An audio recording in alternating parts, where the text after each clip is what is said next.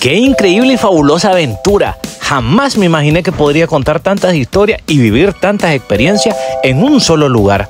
Nos encontramos en el capítulo 7 de la majestuosa visita al Cañón de Somoto. Es asombroso, pero no se preocupen, el próximo video será el final de esta emocionante visita. Nos seguimos adentrando en el Cañón de Somoto, ubicado a unos 15 kilómetros al oeste de la ciudad de Somoto, cabecera departamental de Madriz. Esta formación rocosa es una de las más antiguas de Centroamérica y es conocida por los lugareños como la estrechura o namán cambre. Eso de namán cambre me suena como alambre, pero es namán cambre. El Cañón de Somoto se caracteriza por ser un cauce con altas paredes verticales que se extienden aproximadamente a lo largo de 4.5 kilómetros. Su recorrido sinuoso tiene un ancho variable de entre 10 y 15 metros. En este impresionante cañón fluyen las aguas provenientes de los ríos Comalí de Honduras y Tapacalí. En videos anteriores habíamos hablado de esto, los cuales se unen para formar el extenso río Coco. En el fondo pedregoso de este cauce, la tranquila corriente se ve interrumpida por las formaciones rocosas que crean 7 u 8 pozas con agua semiestancada, generando un ambiente vibrante lleno de vida con una diversidad de plantas y peces.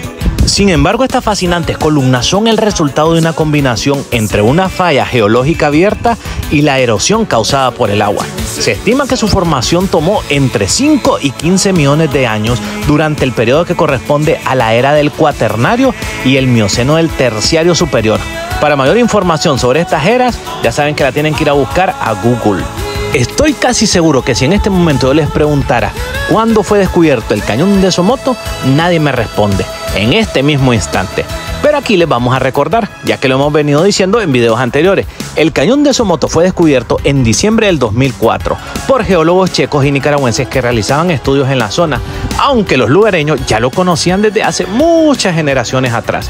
El Cañón de Somoto, habiendo reconocido su importancia hidrológica, geológica y potencial turístico, fue declarado área protegida bajo la categoría de Monumento Nacional Cañón de Somoto, y la motivación para visitarlo por los turistas sigue en aumento a medida que se organizan más actividades en la zona.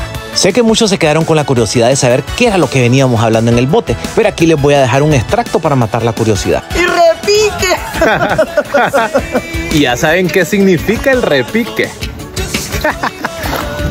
Pero mira allá, amigo. Ahora no me va filmando, allá mija. Definitivamente que en estos viajes se goza. Le llamó a su libertad.